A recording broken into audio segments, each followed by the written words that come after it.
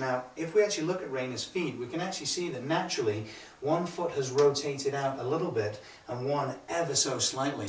One of the specific things about the StanceFind machine is we are trying to utilize the skeleton to its maximum. So from an operator's perspective, without knowing what the angles and degrees are which are underneath the feet, we can actually aid the rider by a simple skeletal reference point. And looking down the foot, what we're trying to achieve is alignment from the middle of the knee to somewhere between the big toe and the second toe.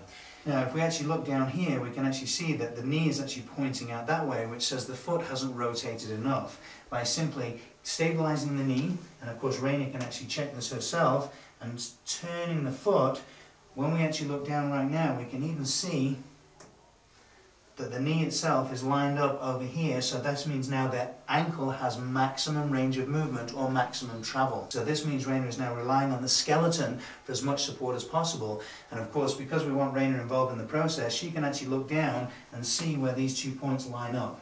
Once Raina's obviously felt comfortable with the width and the angles that her feet are now at, the locking mechanism becomes involved, and we simply slide it forward by stabilizing the foot just to prevent the plates from being knocked or being spun. Now as Raina's going to jump off the machine and put her snowboard boots on.